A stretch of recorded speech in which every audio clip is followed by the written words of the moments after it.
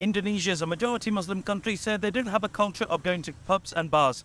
So what do? Instead, people go to convenience stores such as this Circle K in Bali. Inside, they offer all of the usual drinks and snacks. They also have plenty of seating for you to sit and enjoy your food with your friends and plenty of parking for your scooter. So you can imagine young people like college students grab a couple of beers and hang out here after college. And this is exactly how 7-Eleven went bankrupt in Indonesia. They had too many customers that were coming, buying one drink and not spending any more money. They would spend all day here hanging out, socializing and using the free Wi-Fi. And when convenience stores were banned from selling alcohol, 7-Eleven sales dropped by 25%, leaving established competitors such as Alphamart and Indomaret to take over the market.